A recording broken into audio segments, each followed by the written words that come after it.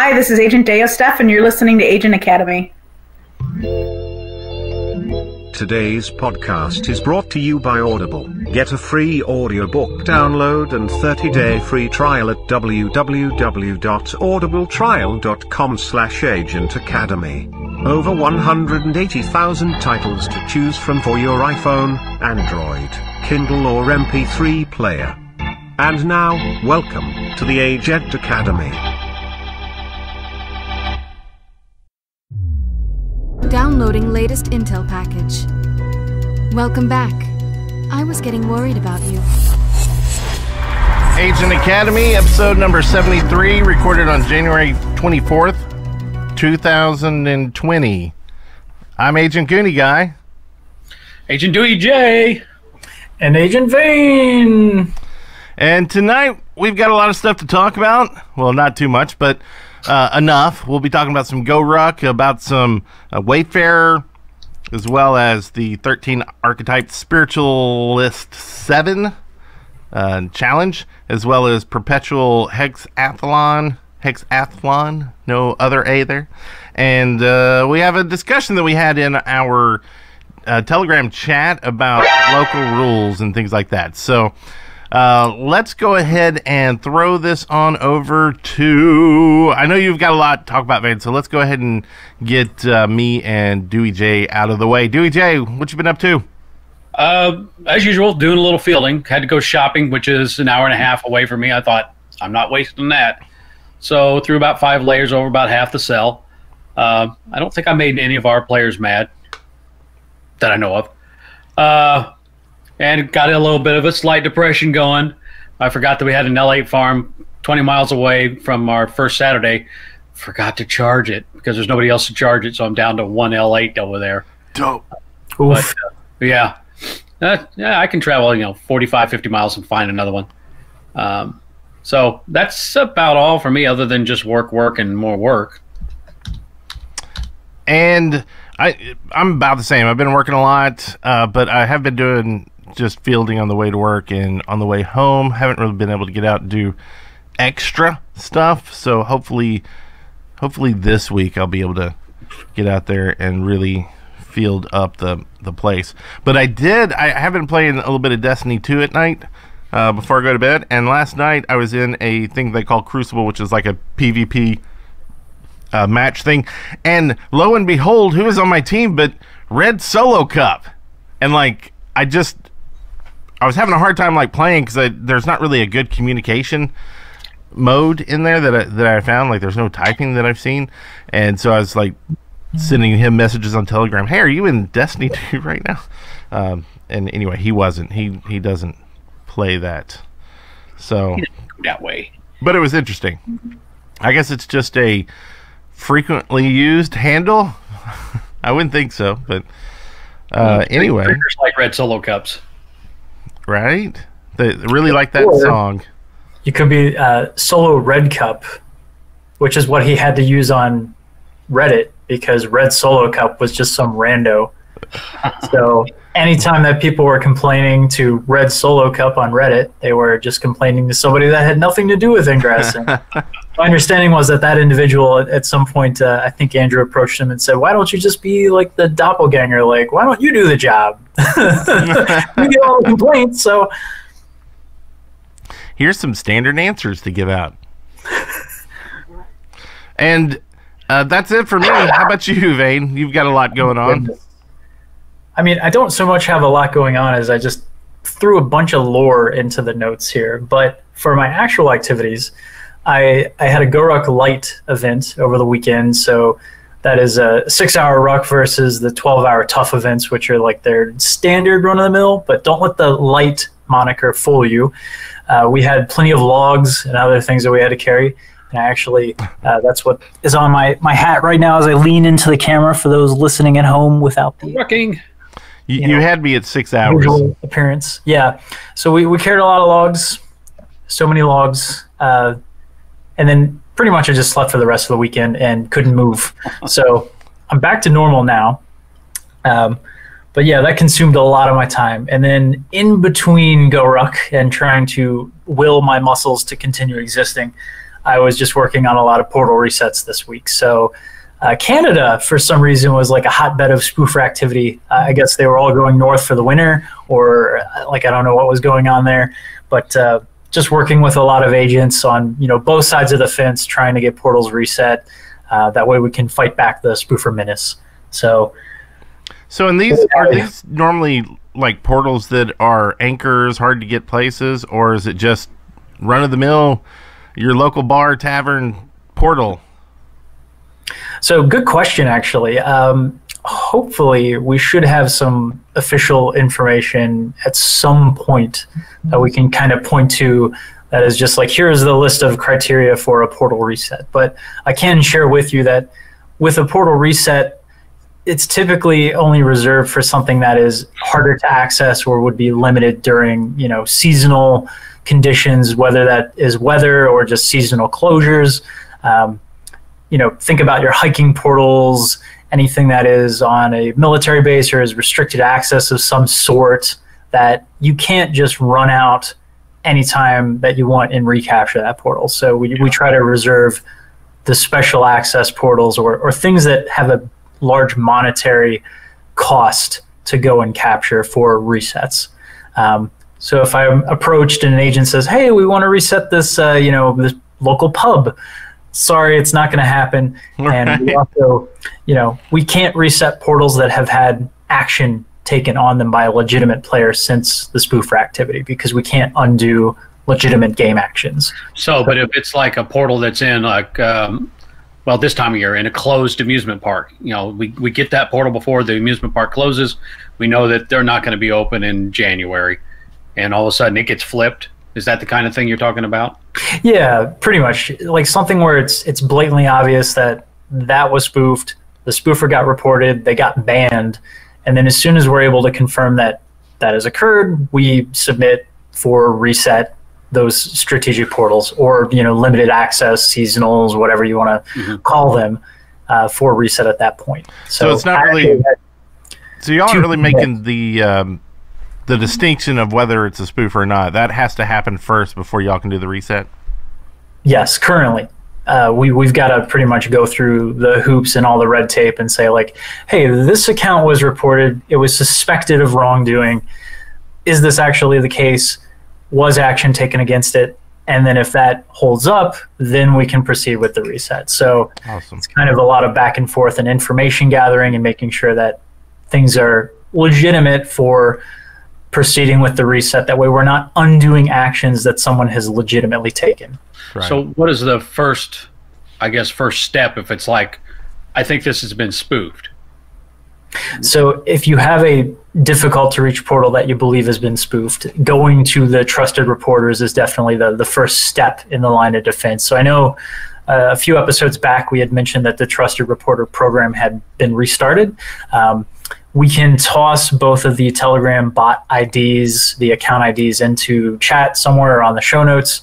But there's an account for the Enlightened and an account for the Resistance, where if you have a portal that you want to submit saying that this was spoofed down and it's hard to reach, there's a process that you go through there as kind of the first step.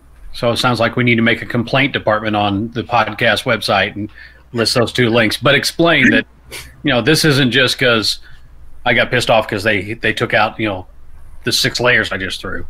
Right. It's a process that they have to go through. Do they also have to then take the extra step to say, do a reset, or is that something that you guys they would just consider and do? So there is a question for it. When you fill out the form through the Trusted Reporter bot, it does ask, do you want to request a reset of this portal?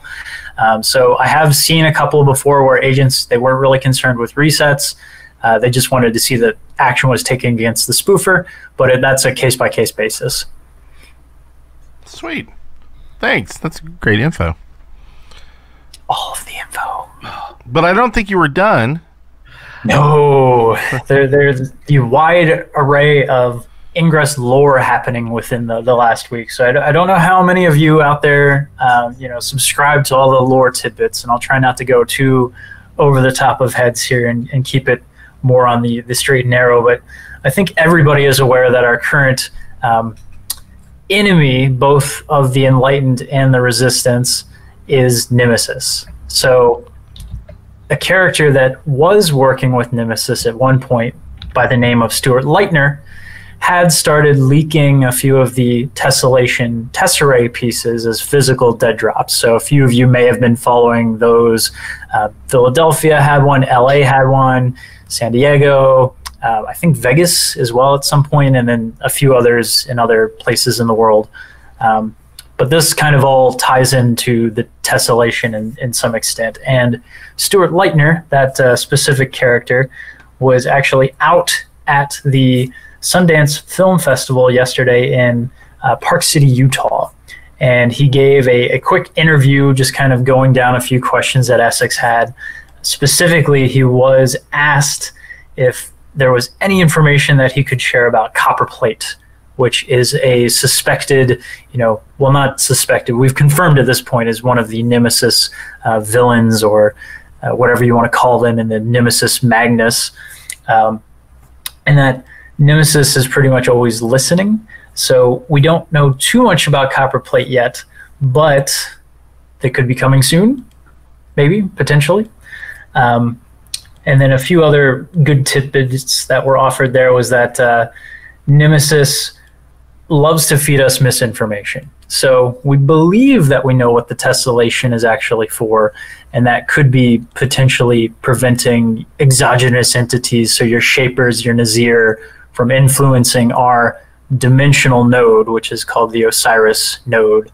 Or for those of you that were from the 1218, 2012 through 2018 Ingress, 1218 node. And pretty much we don't know what is happening with the tessellation, but Nemesis is kind of placing pieces on the tessellation board, and that might not be where the pieces actually have to go. So that was the little hint that Stuart Leitner had given everybody during his interview. So, Lord, as I'm sitting through here monologuing about that, I'm like, this is going completely way over the heads. Way over the heads. No! Keep going. Let me see. Sorry, here. I was actually trying to work on putting you on your own camera, and so that's why I wasn't like I saw it. Did we lose Goonie? I was like, oh no, is he gone? It's just me now. No, it's just you. I do have one thing to report. JBJ Blaze did get the code already. He makes sure that it was 819. I'm sorry, 9:18 Eastern time. So, we always have to keep track of him. I'm trying just trying to give you a little time, Goonie. Did it work? Oh no, I'm good. I was okay. He's ready. Yeah. He's on top of it. Keep going. So what's next on the lore chat? So one of the big things that is kind of unknown at this point in time is a prime artifact called the Undyne Silica, which is potentially tied into a third exogenous race. So we have the Shapers, we have the Nazir, Shapers for the Enlightened, Nazir for the Resistance, and we have a potential third faction, which was teased and introduced a little bit at the previous Mission Day at Sea event, where 1218 Hank Johnson, or at least we believe potentially that it was the 1218 Hank Johnson. So, buff Hank, not the scrawny Hank, was potentially looking for this prime artifact called the Undyne Silica, which may or may not be able to influence the tessellation, and was kind of teasing a little bit at this third exogenous faction. So we may get more eventually, soon, trademark kind of territory on that, but something to keep in mind. More lore is always good.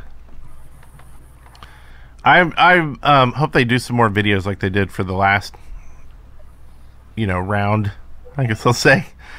That was interesting, just seeing nice quality videos and some story evolve in that way, where you can just kind of watch it like a video, and hopefully they'll do another anime season.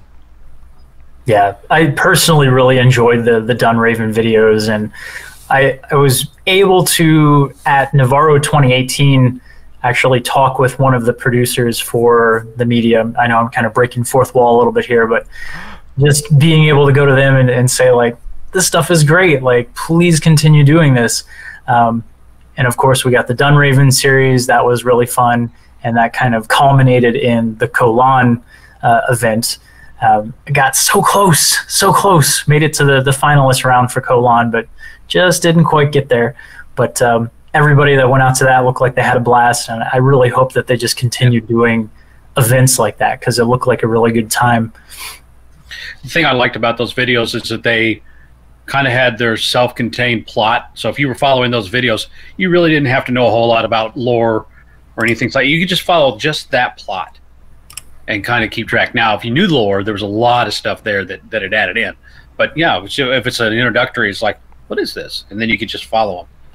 And it was really good to see that like they dropped media a month ago or a few weeks ago that had the video where he was explaining, you know, kind of the lore up to date, and so that was a good catch up. I agree. Yeah, we had the pack video that explained what the rules of the tessellation were in kind of like a nutshell version versus the long-winded post on the forums, which I think was a benefit to a lot of agents. Yeah. And so more media. We love media. We just need a media capsule. And here we go. And apparently 5 days ago they released a bunch of videos, like 5 videos, and I don't know if it was for the challenge, but we'll talk about that challenge in just a second. And I think that's everybody's week. Yep.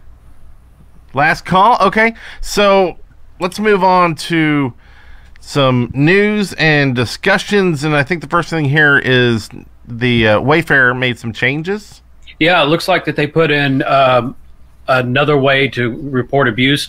I know that a lot of it, at least in our area, in the chats, people are talking about, you know, some of these Wayfare or OPR submissions are just ridiculous. You know, somebody puts in their foot or, you know, something that's stupid, and it's like that person, that agent, whoever put this in, needs to be accountable for that. So maybe this is a response to some of that. So they have a form that you can get to, and you can find it. I thought I'd make life a little bit easier, so it came up with a little bit.ly link. So bit.ly/OPR abuse, OPRA, all capital, and we'll post that out so you guys can get to that. And what it is it's just a Google form for active wayfinders. So you have to be a wayfinder, and you have to have your email, of course, when you submit it. And what it does is, in addition to giving that low rating in OPR or Wayfare, you can tell them that, hey, this is offensive or abusive in the title, invalid location, it has a photo issue, it's a fake nomination, and those kind of things. And I'm assuming then that they'll be able to take more action on that particular submission. I don't know if that means that they're going to kind of go back to the person that submitted it and kind of give them a strike, so to say. But it does give you a way to do more than just simply say, yeah, don't make this a portal. Yeah, and that was kind of, sorry to cut you off there, Dooney, but that was kind of fed in by, there had been a few specific cases, and I was involved in one of those cases just from like the outside looking in, where there was rampant abuse of OPR from specific individuals that were kind of just flooding the system with low quality submissions. And even if they were getting flagged, it was still just a high volume of low quality subs coming in. And that's why the form is there, to report those kind of special circumstances where you're noticing a pattern and it's just continuing to happen and it's just not helping anyone. So, and would it be things? Would it be that if somebody has a history of that, you know, a history of abuse over and over and over again, it's going to make it so they can't submit? I'm trying to think if the little blurb that they shared about that mentioned something about, like, if, you know, this could restrict an individual's access to OPR if they are found to, you know, be abusing the system. I think it does say something along those lines there. Well, and didn't there used to be a thing where if your rating dropped too low that you'd have to like take the quiz again or something? Yeah, and as far as I'm aware, that still happens if your rating falls below the threshold for too long. But I don't OPR enough, unfortunately. I need to do more OPR. Well, here I've got on the on a Niantic page what action will be taken on the report, and they say once they receive the report, they'll review reported nominations and edits and other nominations and edits submitted by the submitter. Players submitting invalid nomination edits may receive a warning, or a suspension, or have their Wayfare account terminated. In case of repeated offenses where a submitter is not active in Wayfare, their Ingress or Pokemon Go account may also be affected. So, and in case there were waste spots are inactive and should not have been approved, may also investigate the Wayfinder's involvement and approval issue penalties on severity of the offense. And it looks like they might get some warnings or punishments for that. So, and this is, of course, I guess you would say cross-game, because it's going to be something that would affect not only ingressors, but those Pogo players as well. This is kind of funny. So I put up the Wayfare screen on the live stream, and it shows submissions around your area. Uh-huh. And this picture that I have up right now is actually one that I submitted. And now I wonder if I can actually go to, where would it be? Would it be under nominations? Did it get turned down? It got turned down. But let's see what my picture is compared to that one. But it's sitting up there as a featured way spot? So let's see. I got a bunch that's in voting right now. I mean, I would imagine that nomination would show up as a duplicate. So I would hope it doesn't say rejected. I hope it says duplicate. There it is. Man sitting on a bench. I mean, there's no one in it. There's nothing around it, is there? What do you mean? Is there another portal like within 5 feet? No. It's actually pretty far away. This other one that I have, this one actually got approved. Like, you can see that it's accepted, but it actually got denied because it was too close to another portal. So it still shows as accepted in Wayfare, which I think is weird. I think that's something they could change to maybe put the reasoning if it's accepted but not put into not valid, so to say, the portal network. It'd be nice, and I think I've said this before, if it was a system similar to what they have in geocaching, that when you first submit, it looks at that area and it'll tell you, no, you can't submit it because it's too close. It just stops it at that point. Right, and like this one's marked as a duplicate, but it's not a duplicate. There's actually two signs that are the same sign that are, they're fairly close, but I would say at least 100 yards away from each other. And so I think that's why someone saw it and yeah, you see the other one, you go, oh, that's a duplicate, and now I could resubmit and put, hey, there's actually two signs. Scroll out and look on the map a little better, and you'll see this one's over here. And that's a hard call to make, especially if you're judging a portal based on just what you're seeing in Google Maps and Google Street View.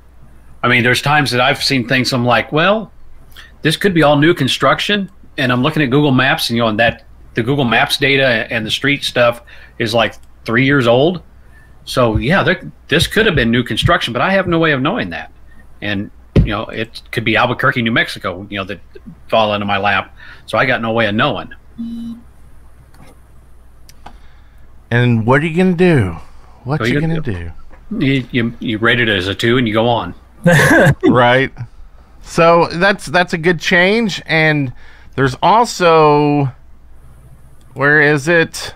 13 archetypes. What do we have? What's this week's? Spiritualist. And so number 7. Omniscient was the first. Is that what it looks like? Yeah, looks like this one hit the stores, so to say, on the 20th.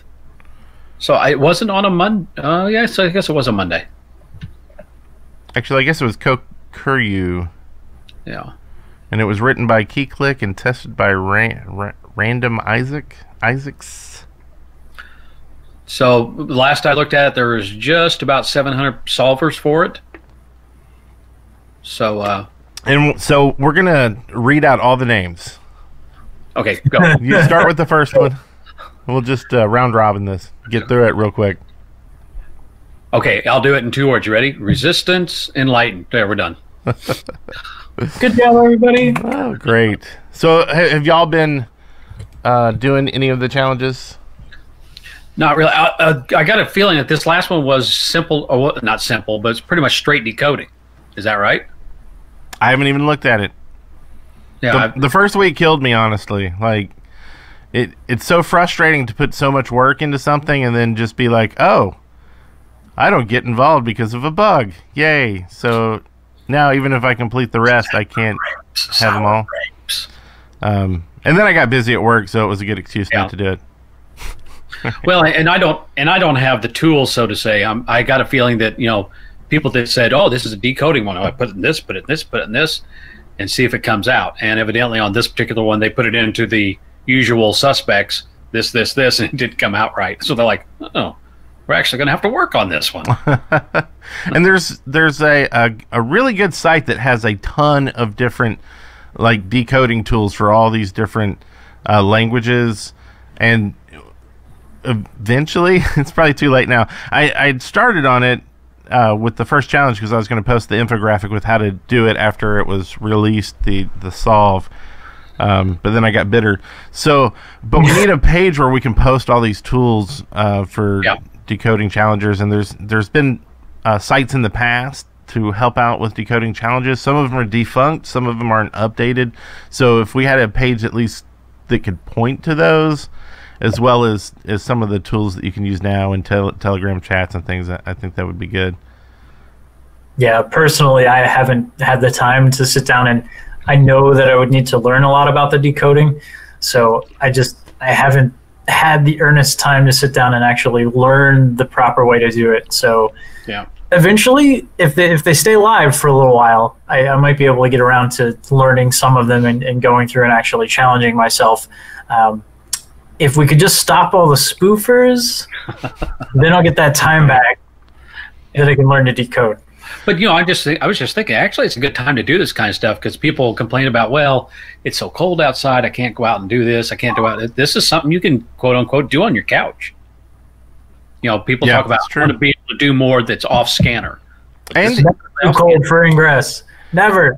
And in groups with friends. I mean, you can make friends who are all interested in doing this. Like, I think this would be a very interesting episode if we could find someone who is really good at doing the Pasco challenges in general and come on and actually just have and it may not be a weekly show thing, but like a special episode, and go through the process of what is normally done to figure out the codes.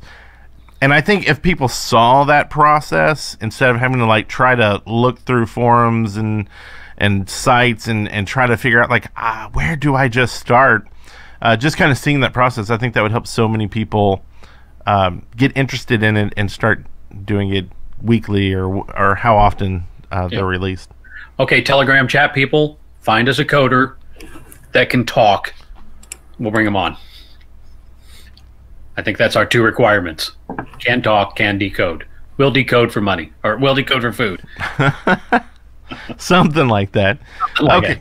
So congrats to the people who figured it out, and if you want to get involved, you can look at the show notes and get the link to the community post for it, but you can also just go to the community.ingress.com and look into the kind of challenges, special events areas. Look for the Spiritualist or Archetypes challenge and you'll find it. Yep. Also, we have an update. Let me get this up there on Perptua Hexathlon medal distribution update, and I believe we all decided to leave this one to Agent Vane to discuss. You tried to explain it to us, and we're like, what? Eventually, I think we got it, but it's his job now. Okay, so I'm just gonna bring up my scanner because I think this will be an easier way to talk through it. So the key change that you have to understand is that if you participated in a field test prior, so if you already earned the elite hexathlon, and for those of you listening at home that don't have the visual aid, I'm showing the field test hexathlon elite medal in my scanner alongside the regular, just regular field test hexathlon medal.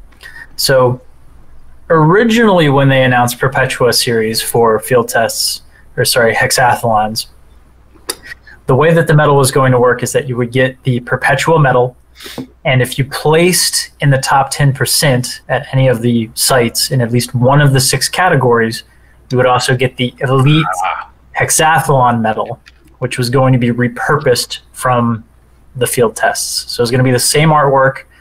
It was just going to be a renamed badge in your scanner. So technically speaking, if you had already earned the elite medal from the field tests, you would have that medal. It would just be renamed to say elite hexathlon. What has changed in the recent update is that rather than reuse the existing medal, that medal is going to stay unchanged in your scanner if you already earned it in September. And then going forward for the Perpetua series and possibly the series beyond that, you'll be able to earn a participation medal. So that's the first tier, which is what the gold medal is that we have available through the social media for Perpetua. And then if you place in the top 10% for any of the 6 categories, you can then tier up that participation medal to the elite version. So just like any other challenge medal, when you open it in the scanner, you'll see, oh, I got the initial participation badge, but then I also leveled it up to the elite status. Now, is that you top 10 in the area or the place that you are at the hexathlon, or yes, the specific site that you're registered to. So if I go to Juarez, I have to beat everybody to get in. Oh, I have to be in the top 10% of all the people in Juarez for one of the 6 challenges. So you can actually get elite status in multiple challenge criteria. So out of the 6 things that are going on that day, you just need to get top 10% in one of them. So it's not really top 10% of people at that site. It's the top 10 for the 6 different things. In at least one of the criteria. So I've got a picture of my stats from September, but I got the elite hexathlon medal by getting, I think, elite status in 3 out of the 6 categories. I think I had like artifacts collected, glyph hacks, and one other thing, I think like resonators deployed as my top 10%. And I think total we had about 220 people registered for the Rhode Island field test in September. Only about 170 of them showed up. So there was actually a lot of dead space on the bottom of the leaderboard for people that were just all zeros in terms of stats. So don't know if they're going to filter those out somehow going forward, but it's if you're dedicated to trying to get elite, the best strategy that I can offer you is after you get the minimum 6 categories knocked off and you have earned the participation medal, focus on one thing that you believe you can do extraordinarily well, and every 5 minutes, if it works the same way, you'll be able to go into the app through the ticketing system. So you'll be able to go main menu, events, then you can pull up the ticket for that site, and you can actually, in your web browser, refresh every 5 minutes to see what your stats are live. So you'll be able to see the scoreboard, where your placement is, whether you have elite status in any of the categories, or if you're falling above or below the average. And that makes a lot more sense, because when I first looked at it, I was thinking it was just top 10% at the site, and that's like, that's going to really make that badge hard to get. But now, if you're looking at top out of those 6 different areas, theoretically, you could be looking at 50% of the people, maybe somewhere in that area, getting that elite status, if everybody goes their own way. It was a little bit of a push. Definitely one thing that I noticed from the September site that I went to was that most of your people that had elite in one category had it in several other categories. So like I ended up, I don't know, an hour and 15 minutes into the 90 minutes deadline to get all the achievements done. I think I had elite status in 5 categories, but then I started focusing on just ensuring that I couldn't get knocked out of place in anything. So I just went really hardcore on getting artifacts collected. and then I kind of lost elite status in a few other categories, but stayed very close. So I think it was still like top 15, top 20% in a few other things. See, and you were smart. I was stupid. I thought, like, when I saw elite come up next to one, I was like, okay, good, I got it. And then thought it was done. Like, I had elite then, you know. You did have elite. You didn't keep it, but you had it. Right. So it's not a first one to get it. It's overall scored. So you might the buzzer that counts. Take the one that you're thinking that you want to try to get elite for and save that for your last thing. I mean, if you can do a little bit along the way, whatever. But then at the end, just keep there and just until the end of the event, just keep going at that one to the very end. Now, did this kind of make people want to be more individualistic, or did it kind of dissuade people from team play?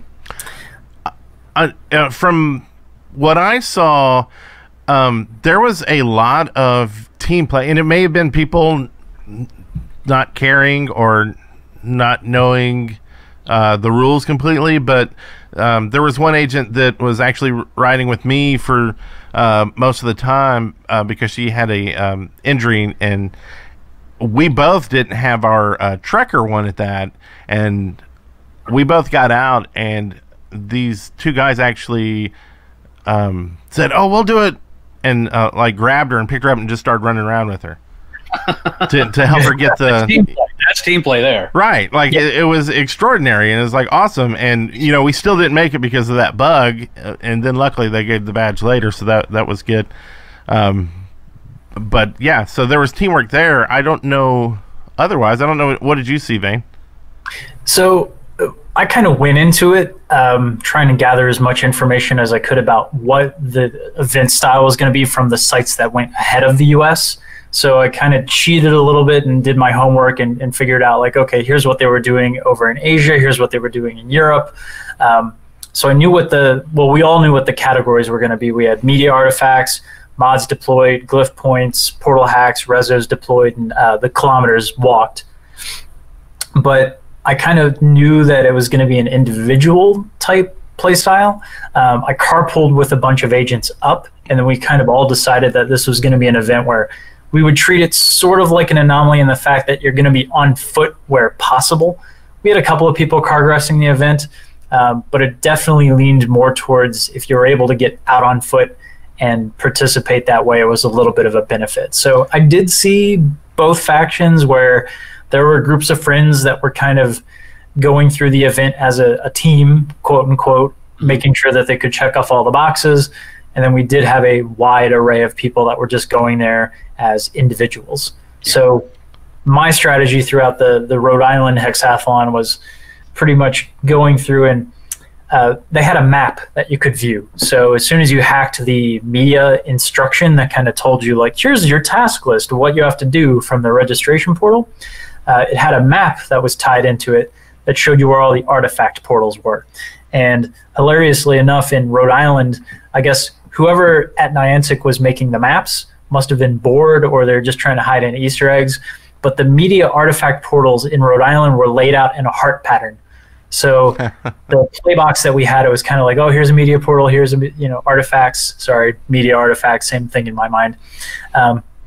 So those were laid out in a big ring. So my strategy was just, I'm going to play like how I normally play. So doing pretty much all 6 of the criteria, but I'm going to just loop the artifact portals as much as I can. So every time I came up to an artifact portal, I glyph hacked it. If it had open mod slots, I was tossing a heatsink on it, glyph hacking again, tossing a heatsink, glyph hacking again. And if the resistance were continuously blowing it up, I was just deploying more heatsinks. I'm like, I'm getting more artifacts, I don't care. Yep. So, I mean, it worked because I got 4th place in artifacts, so I'll take it.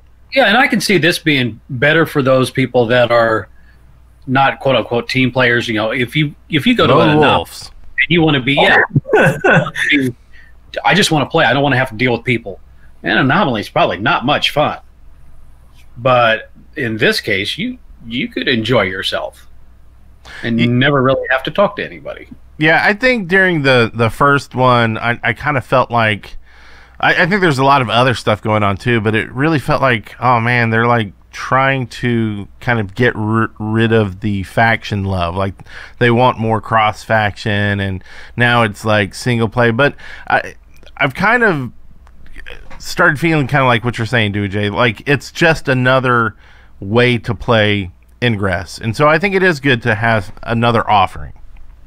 Yeah, and I've noticed in the stuff that we're seeing for the people that are quote unquote advertising their upcoming hexathlons, they're saying, "Hey, we've got other events. We're doing this. We're doing this. We're doing this." Yeah, I think they recognize that it could be kind of a lone wolf type event, but we're going to put stuff out there so that you can get that faction love, so that you can meet and greet those people and have something to do as a team. Yeah. Only. So. Yeah. And I hate to, sorry, I'm interrupting. No, go for it. Jumping in, but I hate to put it in this perspective, but from somebody that is in the point of view where most anomalies, I'm either a captain, I'm a captain plus doing some sort of organizational role for the faction.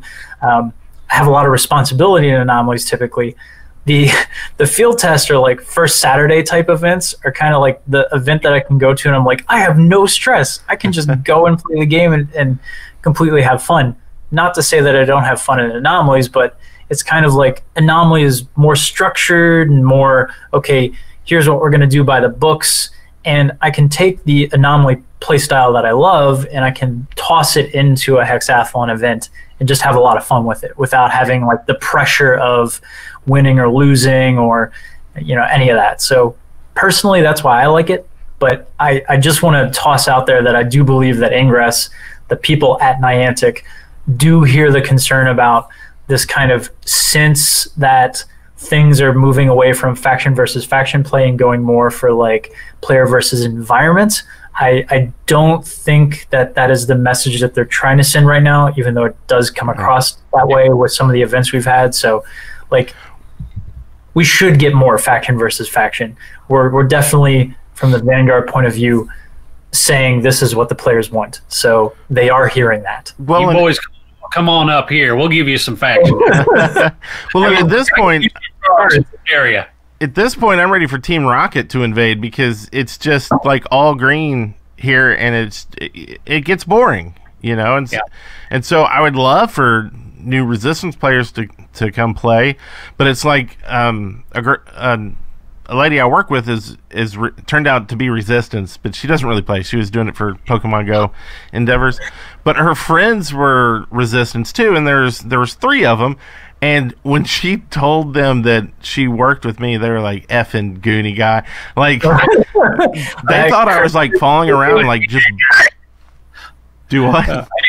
I was going to suggest, now I can't do it. I was going to suggest that Goonie that we meet in Tupelo, Mississippi for our first Saturday coming up, because that's kind of close to you. But unfortunately, I got roped into a couple other things on that Saturday, so I'm going to have to pull a rain check on that one. I would love to have done that one, but well, are you planning to go to any hexathlons?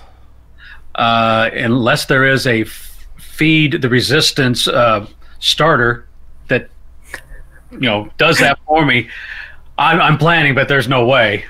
I'd like to. I think, but where would be the nearest one for us? Well, I'm in between Miami and DC, so I'm looking at DC potentially. Yeah, DC's 12 hours away, and it's close as well. Yeah, and I think it's like 9 something plus for me. But I do have in-laws that live in that area, and there's an agent we know that lives near there. There is. That is true. Somebody who probably has a couch. Is it bad that I'm going to both Miami and DC, and Miami's like a 18-hour drive somewhere around there? Are you driving it? We're going to split it up. We're going to get a road trip together with at least like 4 agents and just kind of pick up people along the way. So I'm hoping I might be able to like kind of break the trip up by just crashing at somebody's place, and then we're like, okay, let's get up in the morning and continue driving. But hotels are cheap when you're on the road and you don't care too much. Yeah, and well, if you want to come through Huntsville, you got a place to stay. But I think that would add another 18 hours to the trip. Yeah, it's totally on the way. Yeah, I don't think I'm on the way. Well, no, that's what I was thinking. If I was driving to DC, I could take a little longer trip and go straight up and meet you at wherever you would be going, pretty much straight across, I think. About the mountains, the base of the mountains, we could meet there. And then, like, head that way and then meet up with Agent Vane and do like a live podcast while we're doing the thing. What is that one? Or something. What's the date on that? The name? No, the date. Oh, on the water. April, late April, or is that For DC? Yeah. Yeah.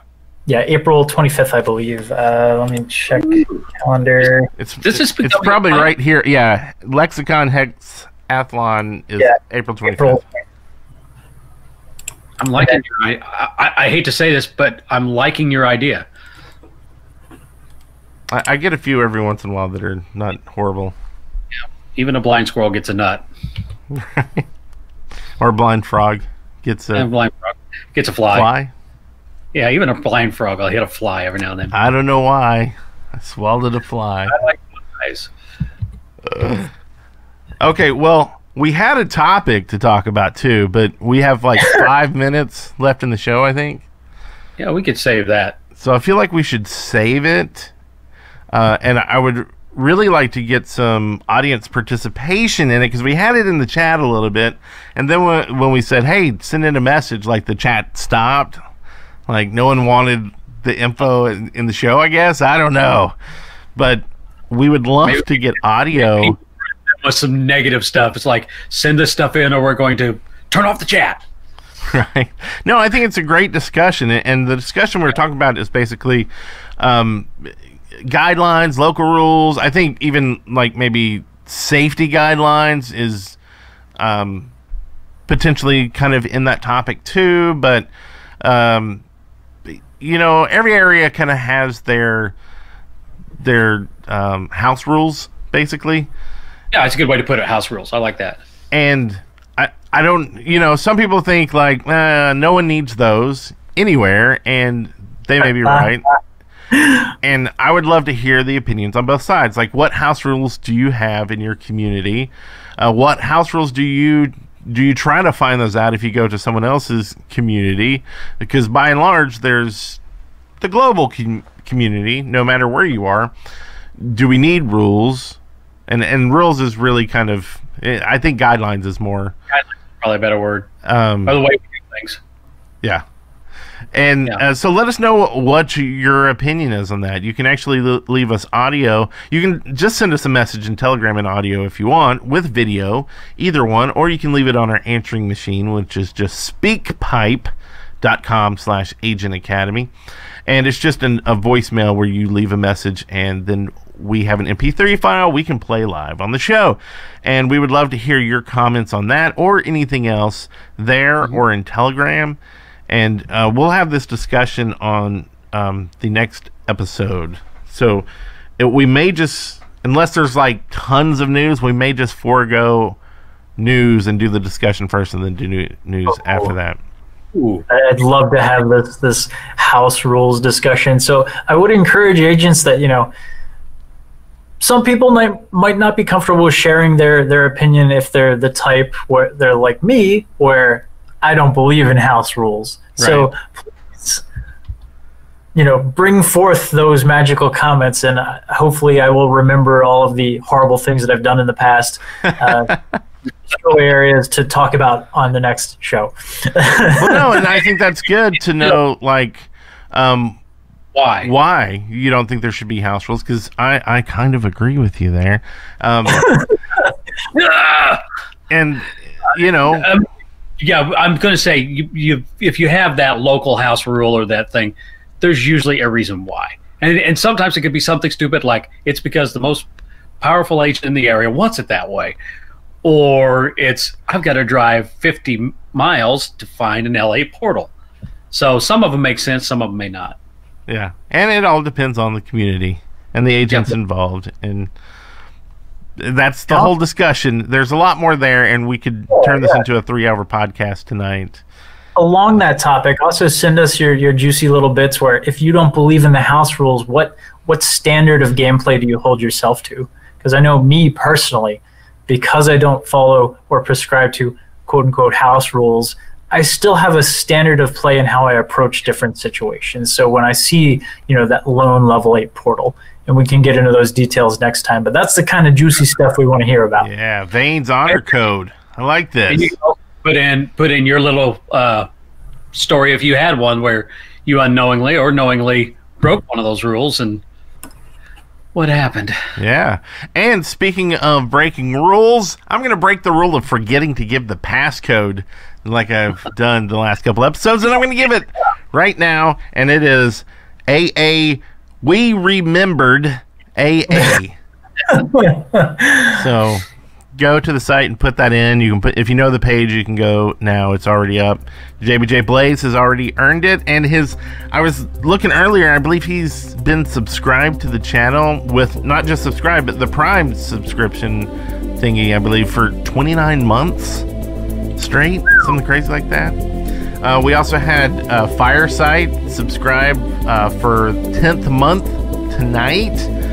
We had some follows this week. Diluted Potato 1, Disco Bobcat, Board of Prey, and Jelly Lily, and Cheeto OSX, and a few others. So hit that subscribe, hit the join. If you have Amazon Prime, you can actually join the subscription tier 1 for free, and you get some icons you can do in chat and stuff like that. So we always appreciate all that. And unless anybody else has anything else to say, I'm going to end this show. Anyone? I've got plenty to say, but you won't let me say it, so I'll just say house rules. I'm gonna just start taking. I'm gonna have to write everything down. So well, we can start now. That's it. Right. I heard DeweyJ saying something. No, I'm saying, not saying anything. Good night, everyone. Night, everybody. Peace.